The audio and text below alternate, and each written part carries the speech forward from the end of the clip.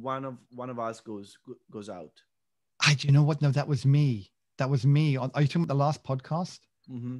Yeah, that was a little accident. I was hoping nobody would notice. I did. I think everybody did. There's this really clever feature on my Pro software where it takes different people. If different people are talking, like they're all talking at once, it takes one person and it mutes the other people. Not mutes them, but it Mutes them. it mutates them. It mutigates them. It's called the immutigator. Yeah, and it takes it down. I think it's like if there's music and stuff like that. I do it to automatically on our other podcast for Coffee and Cocoa News, and I have the music. And then when we have stories and we have a break between the stories, I just hit a button. I select everything, hit a button, and it all goes it like that basically. Magic. Yeah, and it does it all automatically, which makes it look like I've done a whole bunch of work. I just wish I had a boss because I could be like, spent the whole weekend editing those files. It's okay. I got it done. It was you can always send yourself an email. What? You can always send yourself an email to your own boss. Yeah. Did you bring your coffee with you? Like your coffee beans? Because did you get the memo about the suit? No, the memo? You got the notebook. I have my notebook. Well, that's not the same. So I can look professional. And I have a very cluttered desk, which actually I just noticed it doesn't show. So that's good. Yeah. Yeah. Well, okay. Well, if we're going to talk cluttered, mate, look, I got here. Look, can you see? Wait, where's the camera pointing? What have I got? Look at that. I got my desk spanner. I got my desk spanner for when my desk gets squeaky and I have to fix it up. This also works on fixing the. But do you have your desk grinder? Okay, trying to outdo me here. I'm feeling a little bit inadequate. All right, but I've got my coffee twirly thing, of which I know that you don't have one. I know. I am very jealous now. But I was on AutoCAD and I was designing my own single dosing funnel for these. How about that? Is that why you've got that thing there? Yeah, measuring everything. So I have a caliber, my laptop, 75 meters of cable. Uh-huh. I don't know. I got to a point where I don't know anymore what's here because I have more than one laptop. It becomes invisible after a while, you know. Oh yeah. I'm really good at that. It just goes away from my field of vision and it doesn't exist anymore. Yeah. So you obviously got the memo about the suit going smart. I'm wearing a home cloth because we're in lockdown, so I am being comfortable. I was hoping that I was going to fool you and you were going to actually put a suit on for the show, and then I was going to be like, oh, you put a suit on, Max, and you're going to be on video looking overdressed. Look, I have one suit, and I got married with it, so and it's somewhere up in the wardrobe somewhere. I don't really know where. You don't ever wear a suit, huh? You're not a suit kind of guy. I'm a scientist. I mean, right, I have one of my superiors actually has dreadlocks. So, right. Hey, listen, I'm not recording to the cloud because I think I have to pay for that. Okay. So I'm recording to the computer. I'm recording twice. Once on the audio, and then once with the video stuff, which is also recording audio. So it's kind of a belt and braces, but it's a fake belt and braces because if the power goes out, we'd lose everything.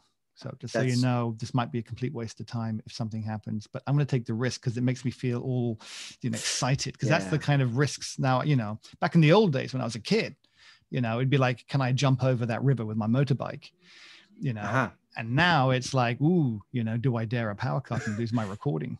Oh yeah, I like to live on the edge. Sometimes I start an email with 5% of battery left. Yeah, that is exciting. I know. Yeah. How do you get your kicks? Oh no, don't get me so stimulated so early in the day. Years ago I got sued. I was one of a group of people that got sued after a sense of humor failure from a employee of ours who I know I shouldn't really laugh about it, but it's so long ago. Yeah, it's fine. You'd be fine about it now. But we had a Christmas party Ah, damn. You see, I got a light. I got a light source from over there to make me look good. And now my cat's, I can't close the door. And now my cat's coming in, and it's going to expect to jump up and It's all right. attention. It's cats are actually good for videos and yeah. YouTube stuff. Yeah. So this guy, he sued us because we invited him to a Christmas party and we told him it was fancy dress, and we told him it was Elvis night, right? What did we tell him about Elvis? I can't remember. We suddenly said it was fancy dress. I can't remember what the Elvis, but he came as Elvis. And this is in London in a public bar, and we were all dressed normally. And he walked in through the door like this. We all burst out laughing. It was like 100 of us there. It was, we was a decent sized company, and I was a partner in the business, and he stormed out and sued us. We had to pay him. So, wow. Yeah. It was an expensive mistake. It wasn't expensive. You know what? I still say there's a place for humor in the world. Even though we're all very politically correct, but true politically correct. We are. That's the thing. But who wants to take the risk now? Who wants to take the risk? Comedians. Put it all on the comedians. No, comedians. They always end up in the wrong place. But that's where they're meant to be. They're meant to be in the wrong place, Max. That's why it's funny. Yes, but it gets a lot less funny when they start to be sued. So. Yeah, I know. Well, they're all coming out now and saying, "Well, I'm not going to say anything. I'm not going to be funny anymore." It's like, so I'm going to come out and read the jokes like the news. I'm going to stand here for 30 minutes and just look at you and you laugh. Yeah. Listen, so for those tuning in, wondering what the hell's going on, hey, we're going to be talking about coffee. We've got this one. Eventually. We've got, no, you had that one for a while, the amber. Did you not?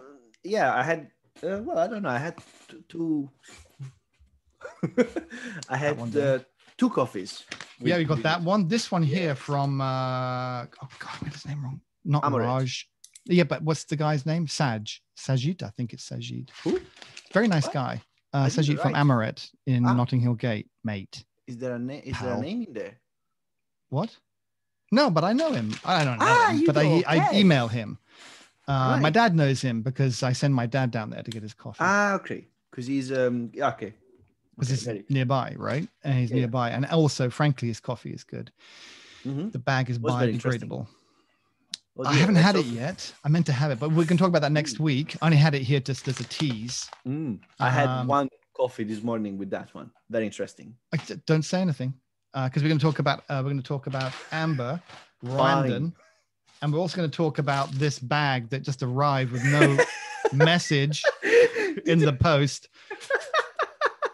Looked like, which looked like to me, I'm actually emailing people. I'm emailing sort of coffee roasters that I know going, did you send me any coffee? I mean, it didn't really look, maybe it was one of the ones that we didn't like and he sent you a poison coffee. Well, funny. Say that. But we have upset a few people, and you upset people. I never upset Max, them. It's not about me, it's about us. And you know that I use your name whenever there's anything particularly controversial that we like to say.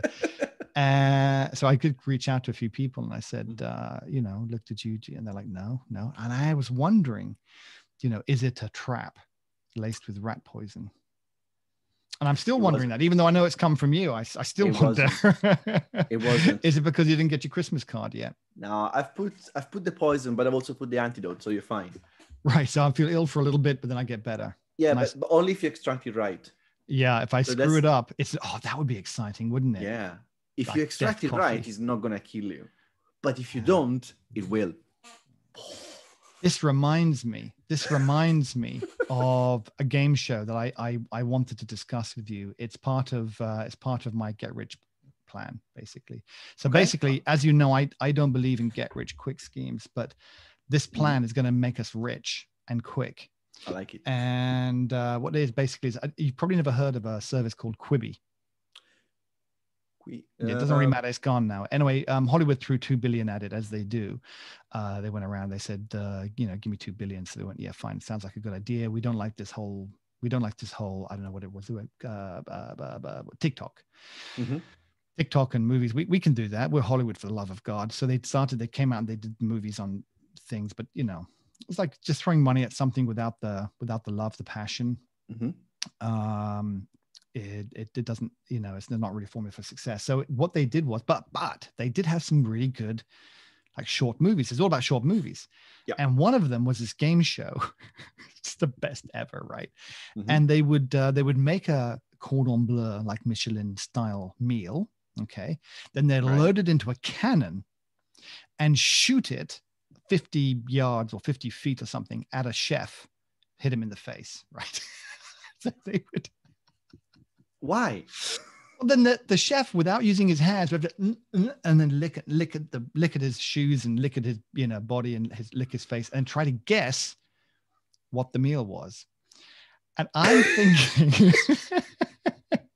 it's just genius. It's almost as good as the Japanese game shows. So that's no. Wait, don't touch Takeshi's Castle. I grew up with that. What castle? No, I'm talking about. Castle. Is that the one where they would like have all the torture? They'd have to crawl underneath. Yeah, it's fantastic. Yes. That was having a go. It's the best. The best. But what are you talking about? No. Okay. So here's the idea, right? Because let's get on to my get rich quick scheme. It's not a get rich quick scheme. We're just going to get rich, but it's going to be quick. So what we're going to do is we're going to load single origin coffees into water balloons. Yes. Right? And we're going to catapult them in the face of baristas. So obviously it hits them in the face. With boiling water. Yeah. Okay. Once the scalding is gone, they have to lick the coffee off and say, it's definitely a Colombian. What do you think? This is going to be huge on YouTube. Huge. What could possibly go wrong? Look, we'll put it in your name in case there's a lawsuit. And I just, look, it's a team. I can't do everything, Max. I have the ideas. You've got to take some risk with me. Yeah, that sounds. Yeah. Okay. Whilst you're thinking about that, my lawyers will send the letters over. The contracts will be in the post. So anyway, there's that. So we're going to be talking about amber coffee from Rwanda. Not shot. Place that I really want to go. What? Not shot through a catapult. No catapults were involved in this. Not yet. No, just a trebuchet. We're going to talk a trebuchet. You're nerdy, aren't you? You're nerdy. Yeah. We're going to talk about whatever the hell this is. Actually, I quite like.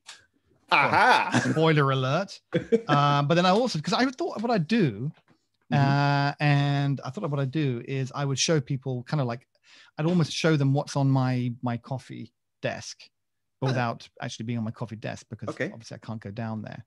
But I've got, this is my tamper. I've got a very basic tamper, which I don't use anymore. That you don't use anymore. So it's just collecting rust now. It's by somebody. So I got it off Amazon. And I got this. It's quite heavy. It's quite heavy. This little nice little spinner thing. That's an adjustable one. But it's adjustable. So as you turn the top, it loosens. And then you can make it smaller or bigger, and then you tighten it up to whatever size that you need. So that's technically, it's halfway through between tamping and spinny thing. Because I know I don't really push distributing. Down. I actually don't know how far I'm supposed to push it down. But I tell you what I do. If I'm grinding fine, I know very fine. I notice it comes out a little clumpy. And what I should have brought up here, because I've obviously gone off half cocked here. What I should have done is brought up the other important tool in my arsenal, which is if I've got clumpy coffee, I have a chopstick. I have the other one, I think. I'm sure. Yeah, I can't. I actually only have one. I don't know where the other one is. Although I am. I told you I got it. Okay, yeah, you've got the other half of it, and I just declump a little bit in there. I dig around a bit, and it sort of works quite well. Yeah, and then I do the distribution, and then I don't bother about tamping it at the moment. Which if you had a niche, for example, or if you were grinding into a container, if you were grinding into a container, actually you can just shake it off, and that would break the clumps. Actually, that's what I want to do. I want to grind into a dosing cup. The problem is I've got a couple of different grinders, and different people use the. That wouldn't be a problem because all the other people in the house use the other grinder. So the two grinders I've got are a vastly over, what's the word? Not overused, over-purposed, over-engineered grinder, No, which is a I don't not remember what it over-engineered, is. What but is I it know what you again? mean. They're too big for the. Yeah, I've got a big commercial grinder, basically with a 65 mil burr, flat burrs, and it's meant for coffee shops. When I put a little short hopper on there, and I sort of single It dose literally into goes that. through it like. Yeah, that's it. So I've got one of those, which I use because I like the sort of the flavor profile it produces. But then I've got a Sage something Pro grinder. It's the one that everyone's The got. dozer. No, the No, it's dozer. not a dose. Not Yes. a dose. It's the regular Sage or Breville for American It's friends. like the Ranchilli Rocky, similar. Yeah, that sort of size thing there, which is using the ceramic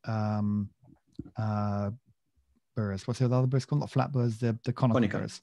Okay, so I've got one of those. Yeah, and so it's not a Rocky then. Yeah. So the conical burr barista something Pro, whatever it's called, grinder from Breville, that is very good if I want to get everything I put in out. So if I'm, for example, when I did the James Hoffman, we can't go a show without mentioning James. No, this guy's got to be thinking like these guys have seriously got some kind of weird obsession with me. Very unhealthy. But he did a tasting, world's biggest tasting thing the other day, like a couple of weeks ago, and I did that. And I had all these little packets, and the thing about that is you're literally, because you're doing in cupping, you're doing lots of different. You're not just doing one type of coffee. You're doing several different types of coffee all at once. Yeah. You don't want to have the residue in a flat burr. So you're going grind one coffee, then grind another coffee, then grind a different coffee. And you don't want bits of the old coffee in the grinder left over when you do the next one. So a conical burr grinder is really good for that. Yeah, it has less retention. You have very little retention in it. Exactly. So I have those two grinders. And actually do a live demonstration of where the coffee sticks, if you want. So when you have a flat burr grinder, if I manage to lift it, so that is the grinding. That is the grinding bit, right? And this is where the burr sits. Now I've taken it off because I'm measuring it for doing something. And these things do the spinny very fast. Yeah. And they catch all the grounds in this space here, and they push them into this area here, and then they are pushed through that opening there. Now, normally here you have a dozer. What I'm doing now is I am designing a piece of probably aluminum or whatever is easy to machine to put here flat and to have a sort of a funnel coming out so that it's going to become single dosing. The issue that you normally have is the coffee that is left here, because these are not obviously, they can't be fitting with a very small tolerance, because otherwise it's going to start scratching, it's going to start smidging the coffee in there, extracting the oils. And if this thing is really heavy, by the way. It's meant to be. Got good quality there, Max, and it's heavy. I don't know. I think it's made with cast iron with pig iron inside it. So when you have coffee in there, if there is not enough tolerance, you start having the coffee smidging to it. So what you have, for example, in the niche grinder, which is one of the best solutions, it's heavily machined surfaces. So everything is super flat. There's no texture whatsoever on top of the surfaces, so coffee doesn't stick to it, and it's also easy to clean. So you can actually reduce the tolerances and reduce the distances between the spinny thing, the sweepers, and the sitting machinery, and you have less retention. In these cases, you tend to have more retention because it sits pretty much everywhere. The first grinding, you're going to have coffee sitting everywhere and saturating all the spots where it doesn't exchange anymore. But you're always going to have, so when you open it, you're going to find, for example, if you use it for a while, you're going to find lots of coffee stuck everywhere. That doesn't exchange. That's not coffee that you're going to find. It's stale coffee, it's old coffee, and you should clean it every so often. But you shouldn't be worried that, that I'm drinking that. No, you're not drinking that. That doesn't go anywhere. It just saturates everything, and it creates some sort of a little cement, if you want. Yeah, I imagine it does. Static is the big enemy as well. Yeah, static at the beginning, but then when you grind and grind and grind, after static, you start having, for example, oil from the coffee coming out and then cementing. It gets sticky. Exactly. And that's why... Well, the heat and the oil makes it all gucky. There you go. So that's why after a month that you're using it, for example, when you go in with something, with a chopstick or something wooden, and you clean it off, it comes out in chunks. And the first time you grind, you put 18 grams in, and you're probably going to get 16 grams out, because 2 grams are just gone to saturate the thing. What I'm doing now at the moment is I'm designing adapters to reduce these spaces, so I wouldn't have as much coffee sitting around. Wow, you must have a lot of free time. So a little bit. No, definitely. Heat and oil is fine if you're having a massage, but not in the world of coffee grinding. Yeah. So also, you know what? I got a dirty secret, dirty little secret, and that is that I regularly go down to my Waitrose and I get old Mr. Hoffman's Union hand roasted coffee from there, because it's just a backup, like in between, because when I screw up all the coffee orders, like I have done the last few weeks, then when I screw it all up, I need to have something to drink. And so the worst thing is I go down early in the morning, because I get up at ridiculous times. I get up at generally between 4 and 5, but this last week we've been having conference calls with, I say we, other people in the house. Been having conference calls to Cambodia at 2:30 in the morning. So I wake up at 2:30 or 3. And then I go down and I make a cup of coffee and at 3 o'clock in the morning. And then I look in the hopper and it's like, oh my God, I got an empty bag, right? What I was using for beans is empty. And I look in the hopper and I'm like, is there enough to make a coffee? 3 o'clock in the morning, like I'm going to have to wait 6 hours or something till the shop's open. That's just, it's really disappointing. It's a really disappointing start to the morning. And why ever risk a disappointing start with the morning when simply a bag from Waitrose, a bag of, backup beans. And, there's no reason they should be backup beans, because they're actually pretty good. But no, shut up. Shut up. Shut up. Don't say a word. There's nothing wrong with them at all. Look, they're not, they're from Waitrose. Look, they're not freshly roasted. That's the only thing. But it's the only beans in Waitrose that has a roast date on it. So at least they put a roast date on there. And okay, it's 2 months old. Which is 2 years ago. No, that's the Lavazza. I think that's in the Lavazza section, Mr. Max. I'd like some stale coffee, please. Which aisle do I find that in? That's in the Italian section. Oh, shit. I've just lost all our Italian listeners. And I like it, obviously love Italian coffee. Which I do. Where is this from? Where is this? Is it? Wait. That is from Santo Domingo. Yeah, I get that. I don't know where Santo Domingo is. In Dominican Republic. Ah, okay. So it's a very rare coffee, actually, because they don't export much of it. They mainly, what they do is they drink their own coffee. So they produce it and they drink it and export very little of it.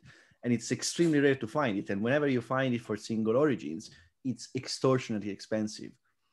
So that one is actually a gift from my wife. No way. Bless her. She's the bestest. She's great. She's amazing. How did she end up with you, Max? I don't know. I got lucky. I got really lucky. I sometimes wonder. But I am a lucky How person. did she get it? So you can order it from Amazon, but it comes from Germany because they for some reason it doesn't import in the UK. Mm-hmm. So it's called Café Santo Domingo, and they ship worldwide. It's actually quite a big roastery there. And so we've been, the story behind it is that we've been to the Dominican Republic together with my wife, and we had coffee there, and it was amazing. It tasted really good because they have a very, very big culture on coffee. Mm. And I think we already started this coffee journey, or at least I was already refurbishing machines and tasting different coffees. So I sort of knew what I liked, what it should taste like. And I remember this coffee that's amazing because it has a very particular flavor. It's not, it's not one of these single origin, crazy, fancy roasters. It's a very solid dark roast for espresso or for pour over, but it's really tasty. And so maybe there is a little bit of bias from my end because obviously I remember the nice time on the holiday, just doing nothing, which is great. No, but I loved it. I didn't know the history. I didn't know that your wife had bought it. I didn't know anything. I put it in. You said pour over or Americanos. Mm-hmm. And that's what I've been having it for. I actually had it this morning as my Americano. I've made some pour overs with it. Actually, and I hate to say this, I'm sort of like an alcoholic confessing, but I sort of been having a lot of pour overs recently, Max. I don't want to. I know. It's okay. I want you to feel it's like, I'm still true to espresso. It's just, I'm having a dirty little fling with the pour over culture at the moment. Yeah. It was, I have to say it was really good. It was really good I liked them in both. I think I preferred it in the Americano. Yes. It made a really nice espresso. You get the more bitterness through it. It tends to run quite fast. For some reason, I'm hearing myself a lot back now. I think it's coming from. That must be terrible for you because now you know how I feel. I know. I am so sorry. I feel so bad for it. So that actually, if it tends to run a bit fast, if it runs fast, you get a lot of the flavors of the smells, but you don't get a very good crema. You don't get a very dark extraction. So sometimes you manage to have quite some bitterness, but you have to grind really fine because otherwise it tends to run a bit fast. Grinding very fine. I'm grinding very fine. I'm putting in my basket, I'm going to say 17 grams, very fine, and it's running for about 25 seconds. Yeah, that's what I normally do. 18 grams in 30 seconds. Yeah. And it's coming out good. Really liking it. Look forward to the next shipment. Which reminds me that I bought you a Christmas present. Ooh, what did you buy? And no, you're absolutely not going to like it. Good. And you're absolutely not going to like it. It should be coming to you the next couple of days. And I like it, but I don't like it. After you have finished not enjoying it, I want you to send it back. Okay. So happy Christmas. It's the best you're going to get from me. That's amazing. Yeah, you're welcome. I have a confession as well. So the last coffees, they are supposed to be the ones I don't like because they're fruity and everything. Yeah. I love them. What? It's not possible. I purposefully went for the antithesis of you, Max, of what I know you like. Plum, strawberries, and cream. How can you like that? That's my kind of coffee. I actually got strawberries and cream out. You will not believe it. I got them out. Well, and they taste really good. They do taste really good. But, the whole point of this podcast is I'm supposed to get you stuff that you hate and you complain. You're backtracking on our agreement. Yes. So, and I'm really liking the dark bitter roasty stuff, the Italian coffee. I know. What the hell happened? I don't know. It's like one of those like Tom Hanks movie where we've exchanged minds or something. Yeah, this role reversal is weird. Yeah. Damn. So are you making this amber coffee? Let's read about it. Let's talk about it. Yes. So I'm gonna get my notes. I can't remember how I found them because they're an A and we should be on C's or D's. Yeah. But I obviously found them from somewhere and I just thought, well, I could make a note and run back around like in my spreadsheet and go back to it, or I could just buy it and then not have to worry about doing admin work later. I thought, obviously, go with the most lazy, option. Mm-hmm. This is a red bourbon variety of coffee, and if you could read the farm name, Max, just read that farm name for me. That would be great. Yes, I've read it. Okay. And it's from a farm in Rwanda. And it's natural processing. So that's the other thing too. When I saw natural processing, I thought, well, it's not unwashed. You're going to hate it. Well, it's not what? It's not unwashed. I thought it was dry processed. I thought that's the synonym for natural means dry. Is it? Yeah. So you Okay. basically natural means dry, because I know this is very confusing, but natural means dry processed. And wet processed generally means with water. Yeah, I think They don't say wet. unnatural. The problem with natural is that the antonym for that is unnatural. Notice how I used a clever word there. And so some people don't like using the word natural processing because it infers that processing with water is unnatural. Mm-hmm. But let's just say wet and dry processing. This is a dry process, so it was not washed. Okay. And which my son totally, understands. He aligns to that. Washing is something that's very antithesis for him. We have to talk to him about that. It's like washing his clothes. Like, I don't know. Anyway, let's not talk about it. I'm getting very anxious. No, please carry on. It's from quite high up, and I've been reading actually about terroir. Again? Yeah. It's now twice in 1 year, and I've been reading about the position of the sun and altitude and angles and the equator, and how all of this comes together in terms of the amount of sunshine and quality of sunshine that the coffee plants get and the effect it has. It's actually very complicated. See, before, when I was ignorant, I'm talking 2 days ago, I used to think that it was just like it was cooler, but it's not that it's cooler. It's also that you're closer to the sun. And if you're on a hillside like this, and you've got the equator and the earth at an angle because it's going like this, then if you're planting on a hillside, in actual fact, the sun is coming down like that, you actually get more direct sunlight. If you're like that, you get, I think it's something like you get at a 38-degree angle or a 43-degree angle. You actually get less. When you take a look and you do the trigonometry and the geometry, you get a smaller patch of sun over when it's flat than when it's at an angle. You'll know this. I'm just repeating words like an idiot, hoping that I sound smart, but don't really understand it. But I know. It's so let's say that this is the sun. Yeah. If you have something like that or something like that, this is in the shade. If it's like that, that's exactly it. There you go, done. That's exactly it. Well done. That's very that's very. I could have used another finger, but I've been nice. Don't push it. So we've got that. So it's quite high up. Plum strawberries, not plum strawberries, strawberries and cream, milk chocolate. The milk chocolate's like, okay, what's the difference between milk chocolate and what kind of percent cacao are we talking about here? Like, what kind of chocolate? Milk chocolate, dark. Maybe milk and dark. Maybe I'm splitting hairs here a little bit. Yeah, but you're nitpicking. Okay, I'm nitpicking a little bit here. There is obviously, I think the chocolate.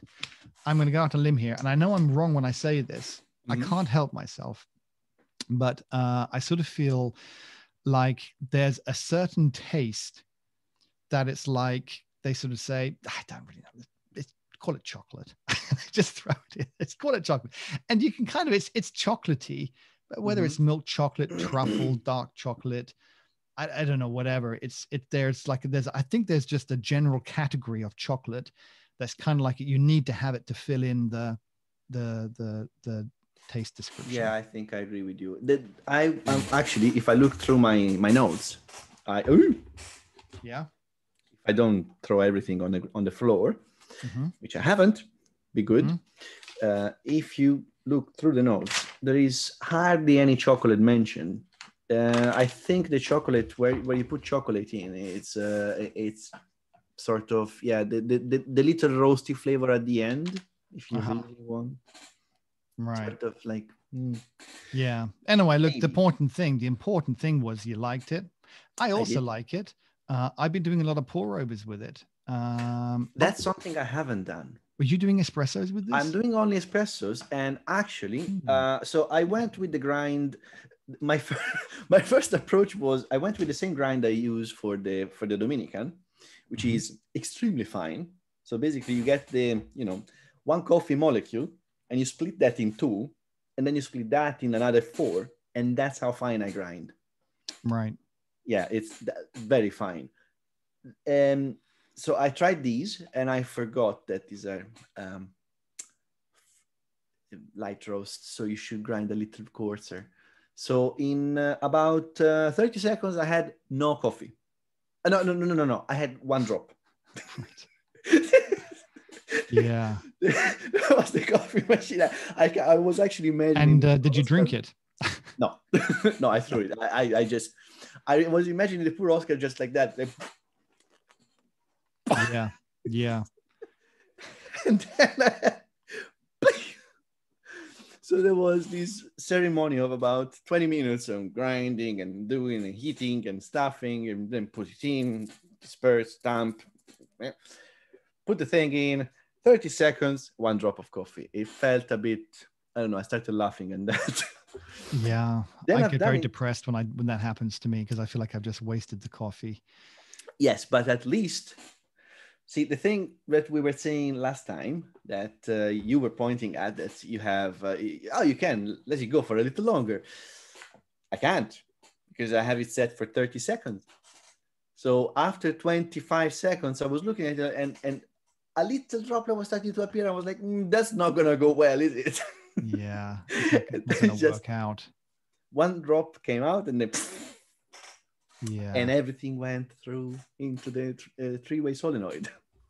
It's a sad waste. Yeah. Anyway, so I've done it again, and I've adjusted the grinding of just 1 step less. In 30 seconds, I got 25 grams out, so it was a bit kind of a ristretto, really, from 18 grams. And I immediately wrote definitely strawberry and cream, and a sort of chocolate finish. That is always something that I struggle to get at the very end. But you get the plum smell, and it was, it leaves your mouth quite dry, which was interesting.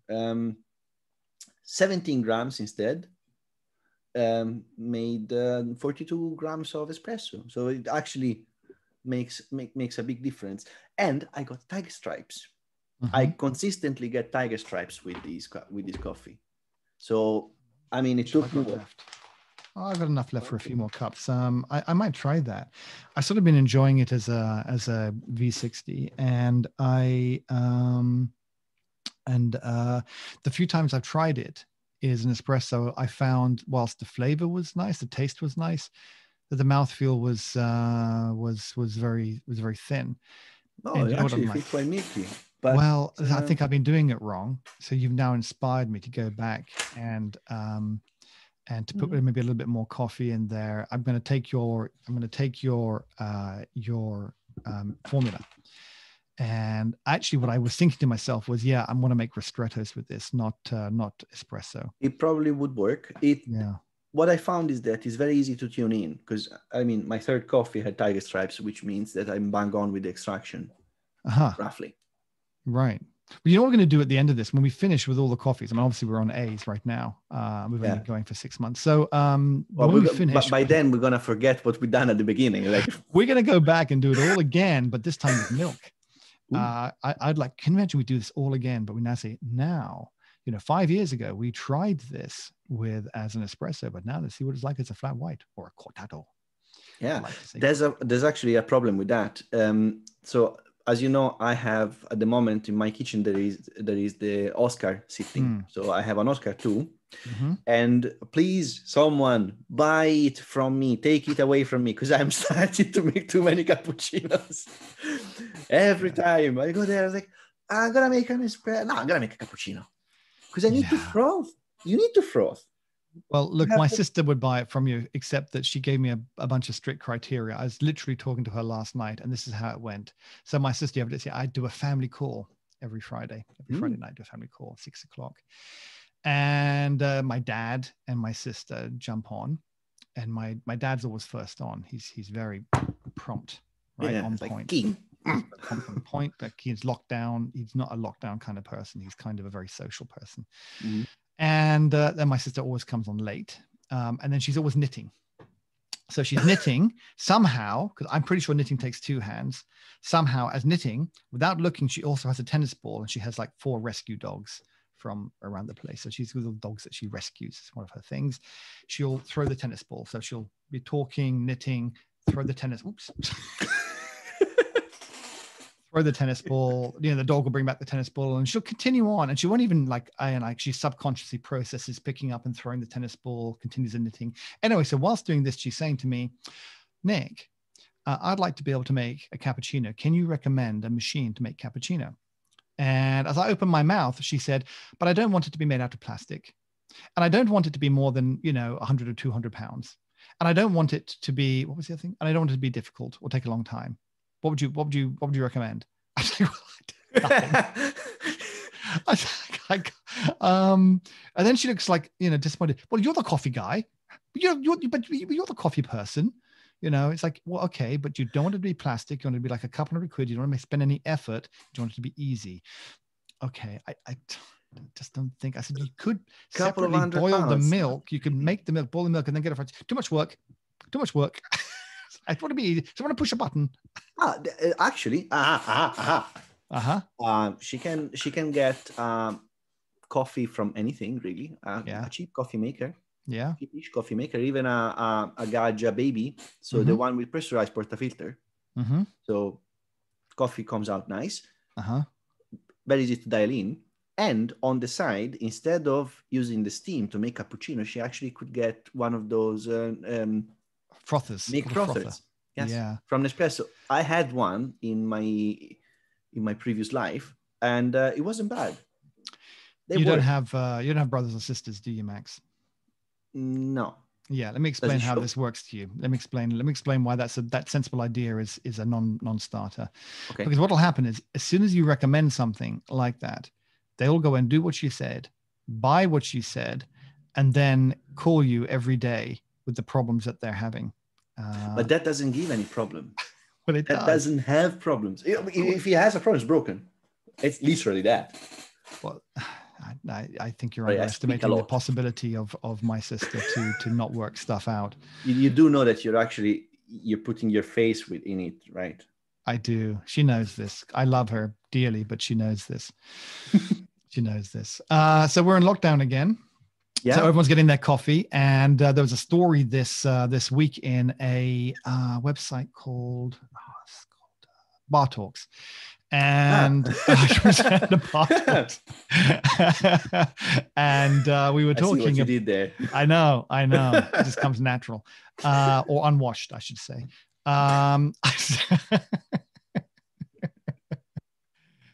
They say comedy's dead. Dynamic duo.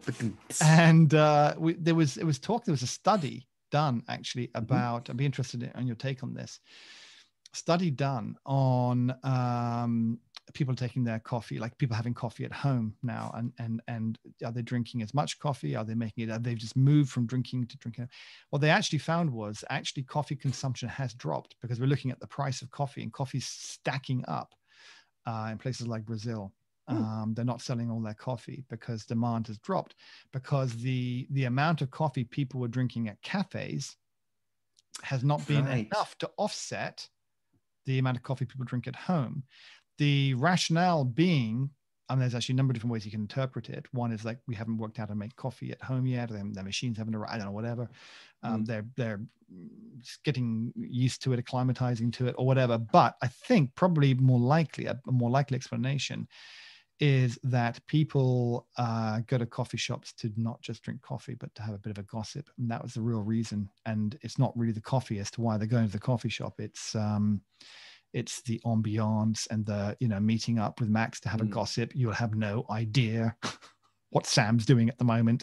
It is scandalous. True, but I mean, people would still do the same at home.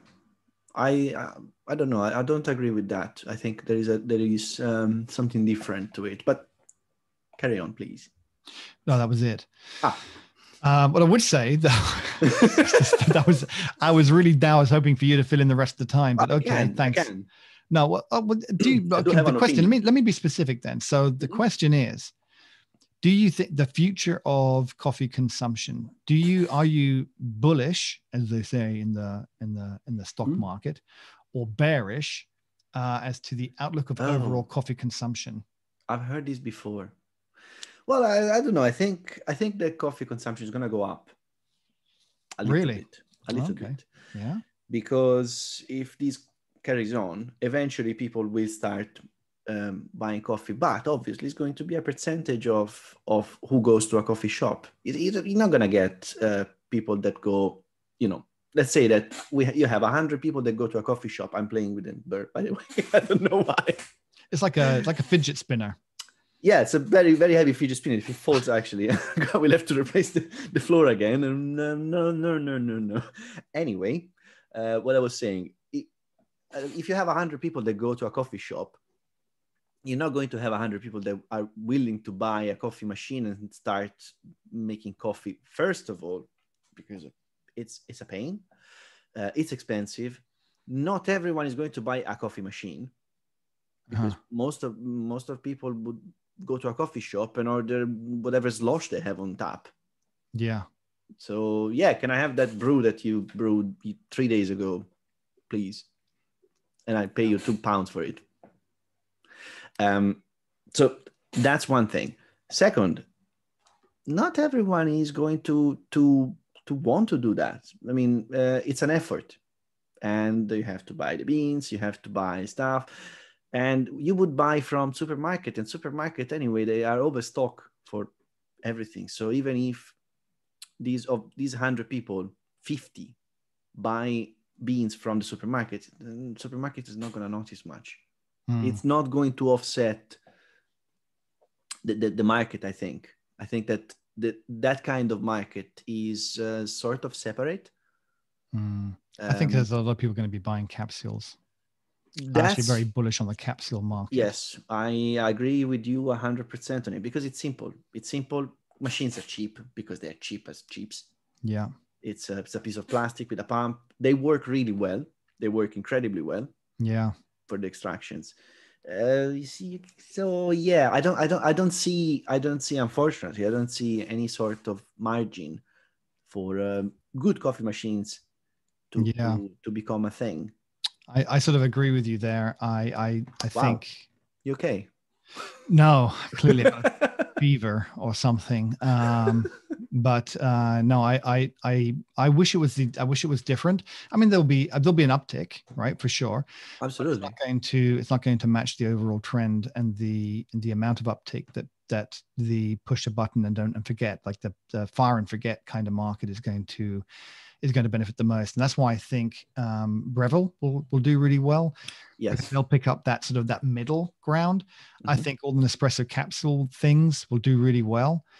Talking of which, actually, again, on this Bar Talks website, it's just an amazing website. Yeah, I mean, great resource. Definitely go check it out. They really know what they're talking about. Yeah, I'm gonna check it out. You should definitely check it out. There's a article on single origins from Nespresso, and they're investing in Zimbabwe. This week I was talking about it, and going on for my COVID walk in the morning, my lockdown walk. Your COVID walk doesn't sound very. Let me rephrase that. Going for my lockdown walk early in the morning. Better. As soon as it gets light, I go out for my walk, and I now know everybody on the walk, and I chat with them. And there's this one guy, Cyril, and his wife, Christina. And he always comes out with a coffee cup, and I'm like, "Where's mine, mate? Oh, is that related?" Like this kind of stuff, right? and like an idiot, I said to her, I asked him, I said, "Hey, where are you from?" It's like, and he's talking, "Oh, you're definitely from South Africa, right?" And he's like, "Yeah," because South Africans have a very pronounced accent. Yeah. From Cape Town. Oh wow. Okay. Yeah, Cape Town's very cool. I heard. I've never been there. And she said, "I'm from Zimbabwe." And like an idiot, I go, "Hey, Nespresso just investing a lot of money in Zimbabwe coffee." And as I'm starting to talk, I'm thinking, why would you say that? Why would you? Yeah, it's one of those things that Nespresso had made a big investment in. I was like, oh God. But when you start talking and then you realize you're saying something really stupid, but you're committed now, so you have to be. Yep. So we'll see tomorrow if I walk and they walk to the other side of the road. Then, or maybe they're just gonna wait until you're past and then go out. But the point, actually, the point was on this that they got a number. I would be very interested to taste what some of those capsules taste like. And because I think, I'm going to go out on a limb here, don't really know, but I think the patent's expired on the design. I think you can buy. Expired a long time ago. Yeah. Okay. I'm just catching up. All right. Yeah. So I've been buying espresso compatible capsules for years. For an espresso machine, right? Yeah. Okay, you could fine. buy them. So I'd be very interested to know what some of those things taste like. If they got like, nice single origin. I did an interview last week with Arc Roasters, and they do this. It's going to come out next week, so check it out. The guys are really good, really nice, really pleasant people, people. But they make these small batch roasters. But they make batch roasters. Yes, Max, the beautiful machines, and they make them. They sell them in places like you were talking earlier about. People who people who produce coffee, but consume it in country. So it's made for markets like that, like in Africa and places. Right. I told them to send me one. I don't think they will, but you never know. You never know. How big is they're pretty big. I mean, they're. No. I mean, they're. Step back. I mean, they're about. How much was the throughput? I just watched the video. I can't remember. So they're okay. No, but the good thing about them, they come with different barrels, so you can drums. Sorry. Yeah. Drums. Barrels are shotguns. And it comes with different drums, and so you can actually expand from 1 drum to 4 drums. So you can kind of grow with you, and you can move it. Actually, you can start with it as being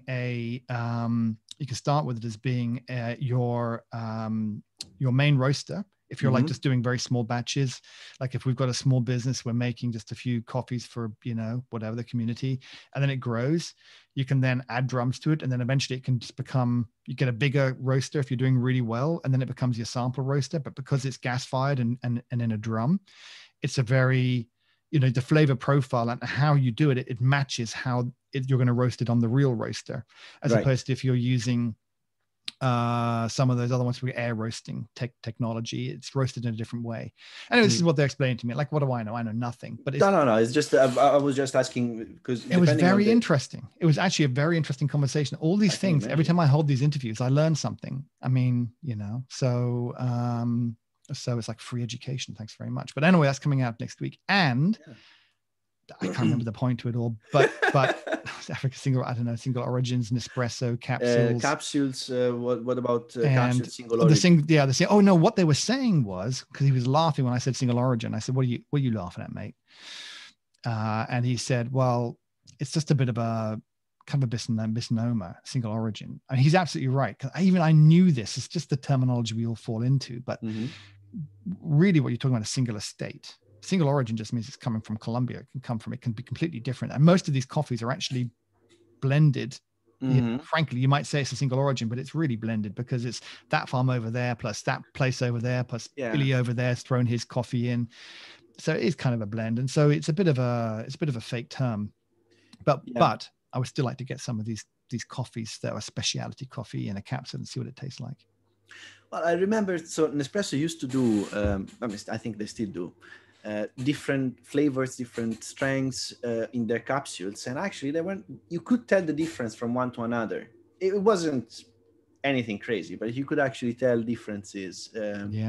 I kind of liked it, to be honest. And so the winning point for capsules is that they're extremely reproducible. I mean, they're literally bomb-proof. They're so reproducible that I think I mentioned these at the very beginning of our collaboration. You can modify an espresso coffee machine with a capsule, with a make-do capsule, to do extractions from natural products.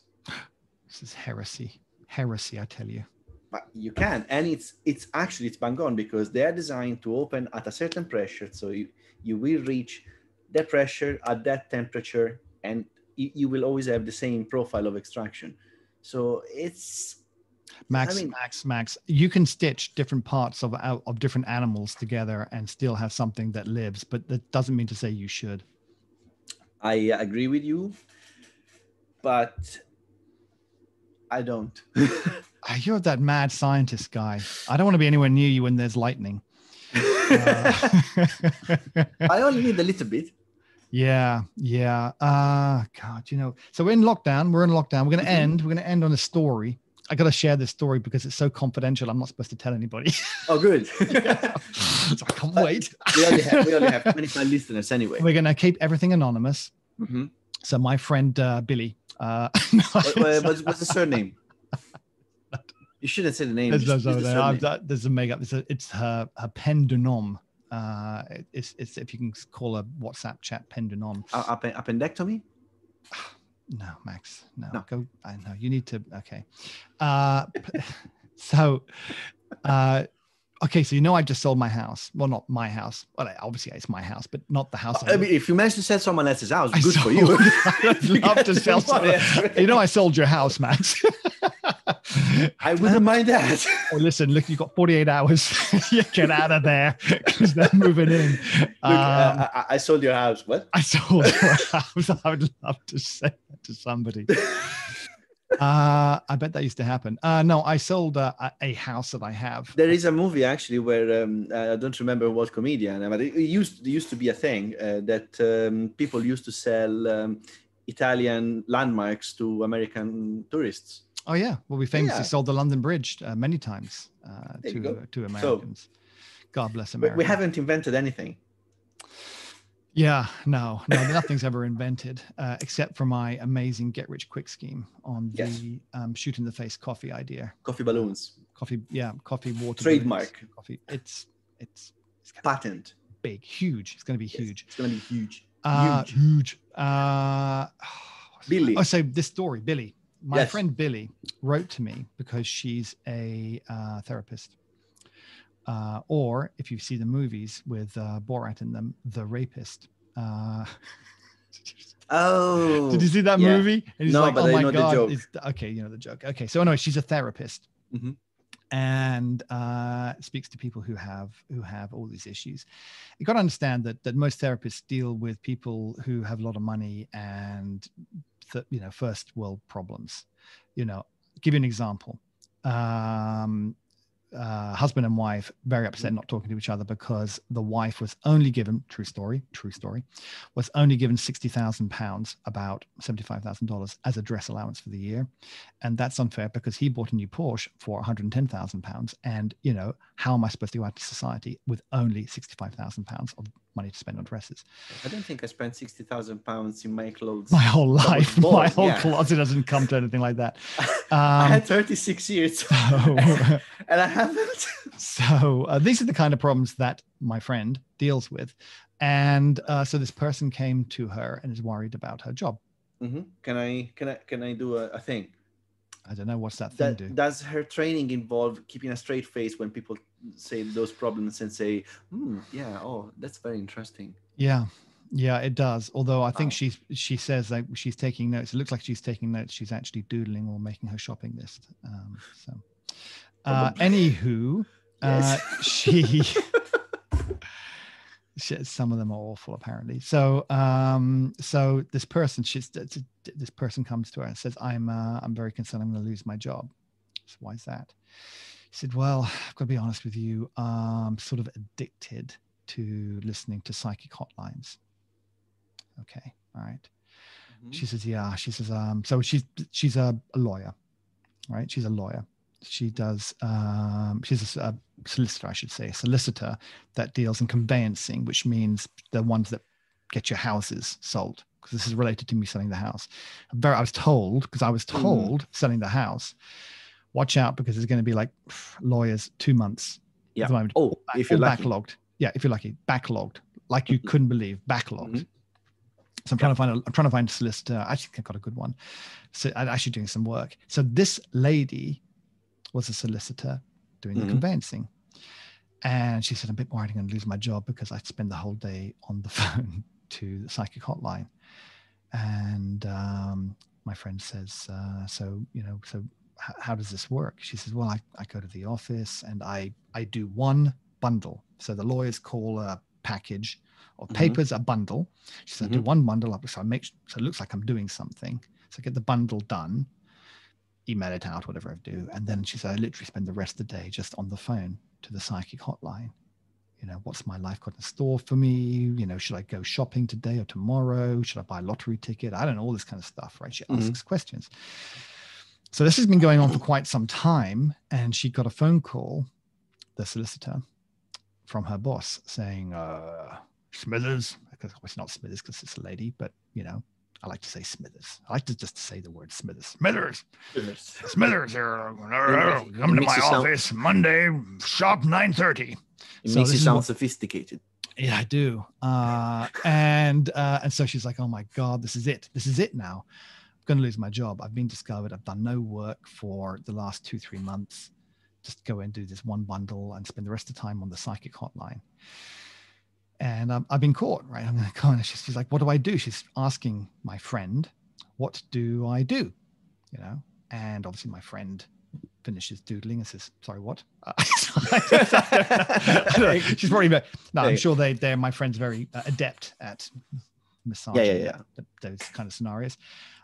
Look, don't worry about anything until it's happened. No point worrying about something that hasn't happened yet. How does that work? Well, it worked out quite well in this instance, because the next week came around, lady came in, she was looking pretty happy. She said, tell me how it went. She said, well, I got called in. I thought I'm facing the chop. Axe is going to drop. And the boss said to me, you're our highest achiever in the office. Wanted to call you in to congratulate you and ask you how you did it. How are you so productive? And this lady who spends her entire day on the psychic hotline was in fact the most productive person at that firm of lawyers. And that says it all. And that's your benchmark. And that's the benchmark.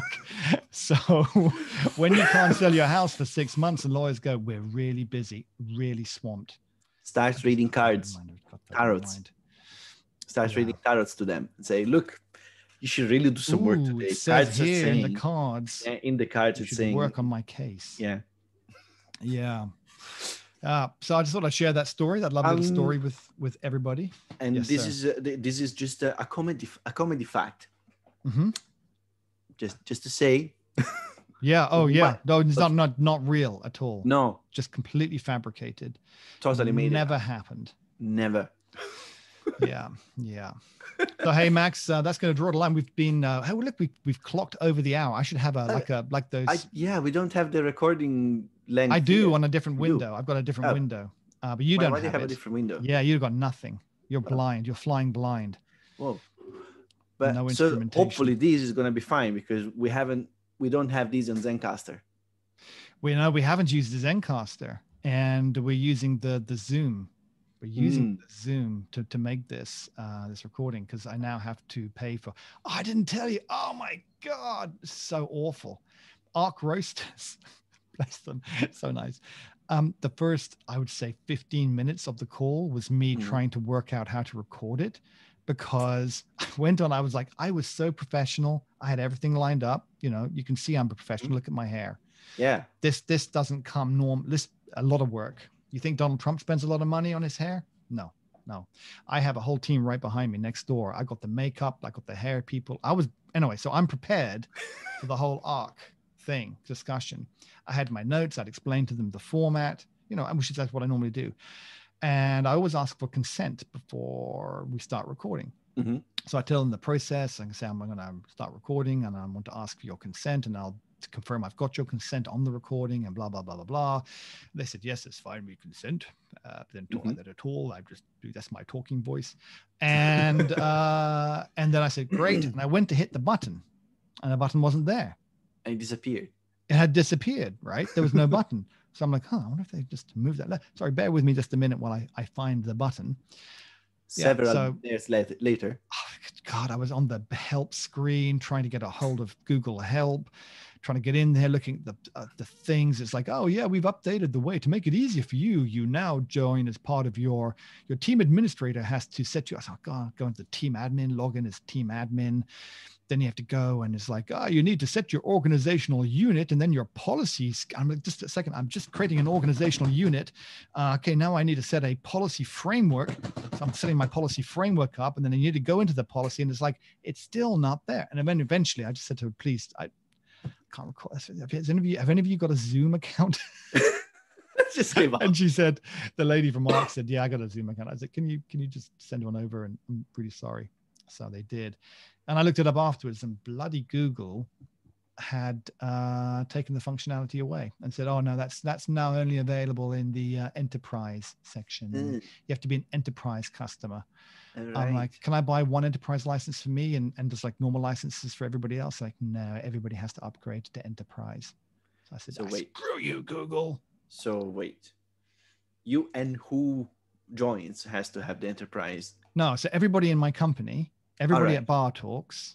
So because I've got a Bar Talks license for Google, I'd have to upgrade all of them to an enterprise license so that I could record, because that's a feature that comes with enterprise. Yeah, that's gonna cost you peanuts, right? Yeah, it's going to cost a lot of peanuts. So I didn't say how many. Yeah, a number of peanuts. I am actually looking for, if anybody wants a job and is willing to work for literally peanuts, I would love to actually. You can do anything. I don't care what it is. I would love to pay someone in peanuts just to say I pay him peanuts. No, literally. I send him a bag of peanuts. Ah, my mum's calling. So I don't know why that. Yeah. Ooh, a bird. Yeah. Oh, look, a bird. So there we go. So Arc, fantastic. We'll do that next week. That'll be out. Okay, you've got that, but I've got a very large ruler because I'm eBaying everything because I'm going minimalist. Oh, I was hoping you were going to get the spanner. I've got the spanner, and by the way, and that's not the only one in the room. Look how big that spanner is, right? Just look at the manliness. But I see a bigger one behind it. Where? What are you talking about? I'm talking to it. Oh, oh, you made me look like a real clown. Well done. Touche, Max. Remember that that cold dish that you'll be getting later will be revenge. It's gonna be the poison beans with the listen. Just this is now a public announcement. What do they call this? It's public announcements where you're helping people. Public service announcement. To anybody that doesn't understand why men need big tools like this when they never use them. Using them is not the point. Right? Let me just explain this. This is going to be a coffee podcast and a therapy podcast, couples therapy. We need tools like this in order to feel manly, because a lot of life, the world around us now has sort of emasculated us. Is that the right word? Emasculated? Yeah. I think it has. Yeah. It's emasculated us. There's nothing that we can do that allows us to beat our chests and proclaim our testosterone-based desires. So we collect things like tools because we justify to ourselves that we will go and build a rocket ship or fix the car or repair the motorbike or things like that, which we will never do. No. That's not true. That's not true. I will never do. Other people might do. What? You come on, you know that. You know the drill. If we say that we're gonna do something, we're gonna do it. There's no need of reminding us every 6 months. Exactly. There's no need to once every 10 years in the anniversary reminding us that I said I was going to do that, because I will. Yeah. It is on the list, right? It is on the list. It's going to be done. But here's the thing, right? I actually used this. I bought this years ago, and I actually used it this weekend. The radiators weren't working, and I watched a YouTube video that told me that I needed to unscrew the top. And that the pin would get stuck because it hadn't been used over the summertime, and I needed to and then hit it a little bit and then tap it up and down. So I did that, and it worked. Yeah. Have you refilled the circuit now? What? Don't look. Don't take away the wind. If you take air out of the radiator system, the pressure of the system. No. I'm not taking air out. This is just the needle that adjusts the thermostat. So the thermostat, when you twiddle the thermostat, all it does is it pushes down on a pin. The pin gets stuck in summertime because it's not being moved up and down at all. So what you do is you open this up and you use the flat head of this to push down the pin. And if it doesn't push down, you use the other end to give it light little taps, but it has to be heavy, but light taps. And then you push it down again, and then you light tap and then push down again. And eventually the pin starts to move. Right. And then you can, yeah. So you're talking about the thermostated thingamabobs. Exactly. Well, I mean, that's technical, but yes, that's exactly what I mean. Yeah. So, right. Yeah. So there we go. And hey, Max, let's wrap it up. It's only 1 hour and 10 minutes in. Of rambling. I know this time has passed like for what? Like that. Yeah. But because we're fun. Yeah. Yeah. And we're going to see you next week. We'll see how this, like, if this works, this whole video thing works, like I uploaded and it looks good. I'm going to see how I look on it. It's obviously what the most important thing is that I look exactly great. The way you look. Yeah, exactly the way you look now. No, it's not, because I'm going to put a filter over the top of me that's going to let me look young. I'm looking for a filter that says, I don't know, something like a Japanese anime maybe, or something maybe like a Greek statue kind of on my skin. I need to smooth that out a little bit. I need to get rid of the wrinkles, the crow's eyes. Those need to go. I might send it away to maybe a lab in Korea or something, and they can edit it. And we'll see how it looks. But anyway, basically, if I come back looking like a movie star, we'll continue with these videos. Okay. Yeah. Or like that? Oh, please, God, no.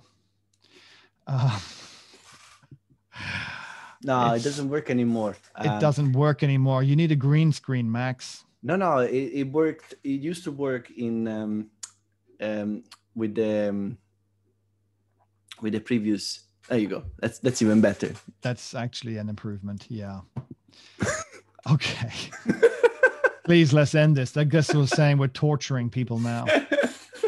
I'll see you next week. We're gonna have a talk next week. We will be talking about the Burundi, which I know I'm going to enjoy. And maybe your Christmas present would have arrived by then, which if it has, I mean, I can't really be sure because of the whole COVID thing, but if it has arrived by then, it's going to be a sweet surprise. We're going to have a good conversation around that. I am scared. You should be interested. You're scared. You should be scared. I'm more interested. Yeah, it's going to be great. It's worried. Great. Yeah, it's going to be good. All right, buddy. See you later. See you. Wait.